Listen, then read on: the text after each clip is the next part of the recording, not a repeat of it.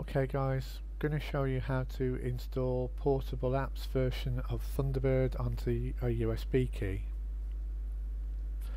So if we go PortableApps and then Thunderbird into a web search, that will take us over here.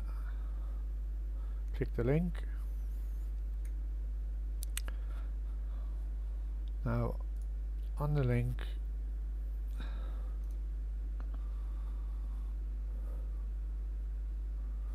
click download now.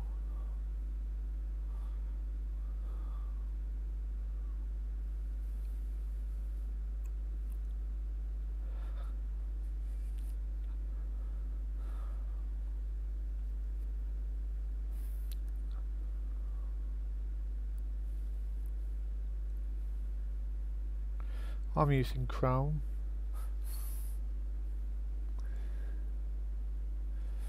And the easiest way to find the file is to say show in folder, and we'll also go to my portable drive, which I've already opened, which is the iDrive, and we'll drag the file into the portable drive.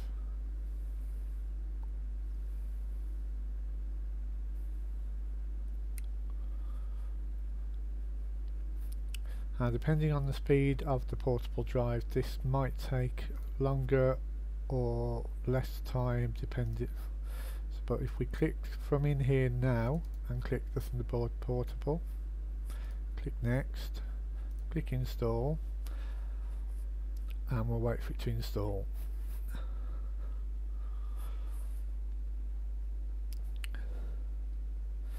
It will actually appear to be taking its time at points. Just give it time.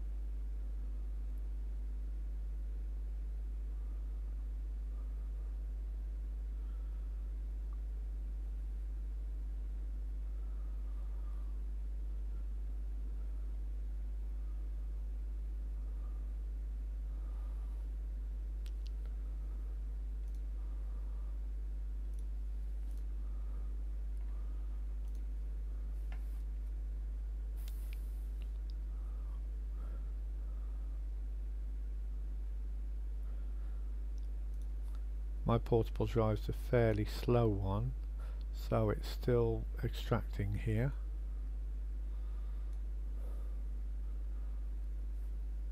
See, here we go again.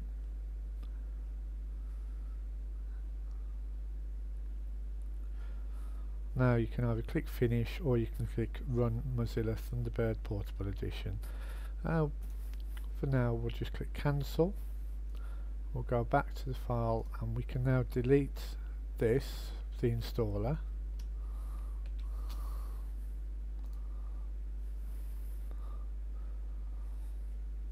Now if we click Thunderbird Portable and then Thunderbird Portable exe, first run will be a bit slow.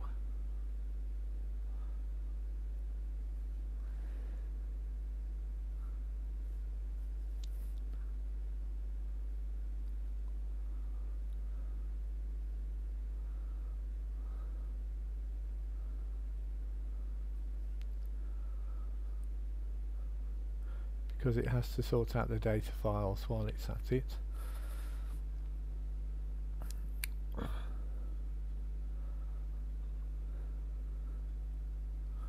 So we will let the file carry on doing its own thing.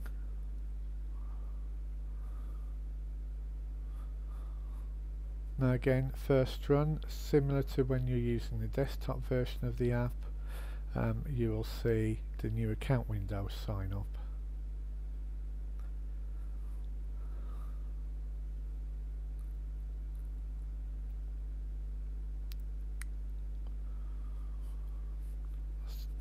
Again, I've got an email account, so I'll skip this and keep my existing mail.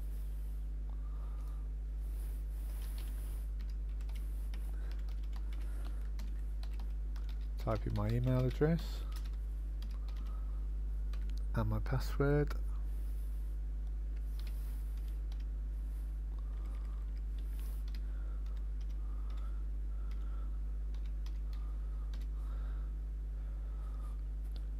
And we'll click continue.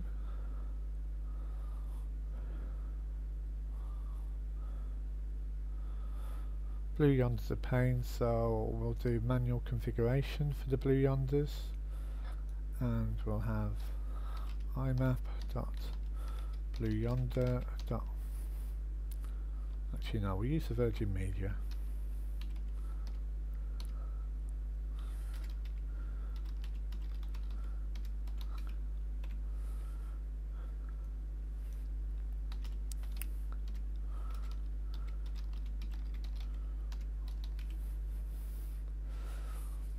IMAPS 993, SSL, TLS and normal password, SMTP, port 465, SSL, TLS and normal password.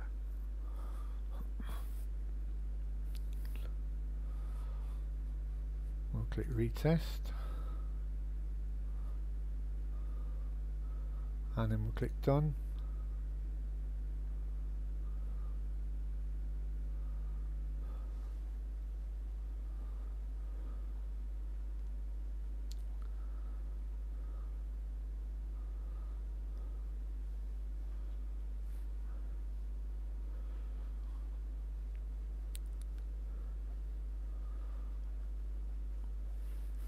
And then when we're done properly, we should just see it working as a normal email client.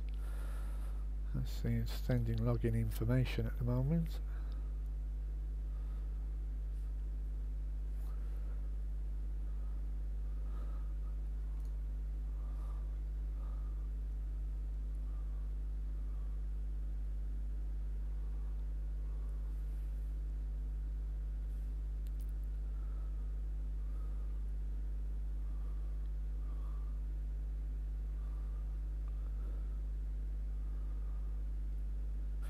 And there we go, there's all the email.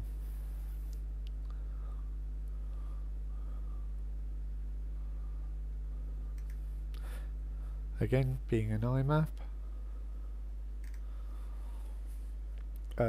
the mail, because I'm using IMAP, the mail will just stay on the server when I'm done, so it's available in any other client that I choose to use.